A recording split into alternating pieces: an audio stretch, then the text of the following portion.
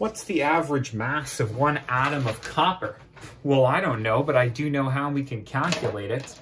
You can always convert a number of atoms into a number of moles by taking the number of particles and dividing it by Avogadro's number.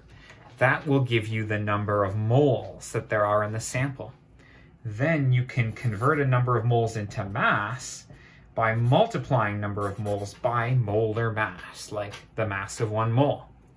Now, let's plug in the actual numbers here. The number of particles that you're starting with is 1 single atom of copper. That's your capital N for number of particles. Avogadro's number is 6.022 times 10 to the 23. The units here, because we're counting atoms, is atoms per mole. You'll notice the unit of atoms cancels. You're going to be left with an answer in just moles. Where's my calculator here? We have 1 divided by 6.022 times 10 to the 23. That's 1.6606 times 10 to the negative 24 moles. Can you see that on the calculator? There you go. Now, can you convert that number of moles into a molar mass?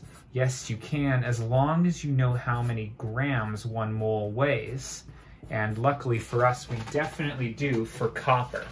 It's because we have access to the periodic table, and copper weighs 63.546 grams for every mole. 63.546 grams for every mole. So we can multiply that by number of moles to get the total number of grams. Let's do that. Times 63.546. Bam. Oh, I typed plus. I'm a fool. Better get that number again. Times 63.546. Bam. That gives me 1.055 times 10 to the negative 22 grams. That's the number of grams there are in an average atom of copper. Done. Now, if you're feeling cheeky and your teacher doesn't ask you for the mass in grams, just mass, you are allowed to simply say 63.546 AMU. Atomic mass units is a totally valid way to express mass. These are equivalent, but hey, your teacher probably wants to see all that work. This is a risky answer, but hey, you live your life fast. Best of luck.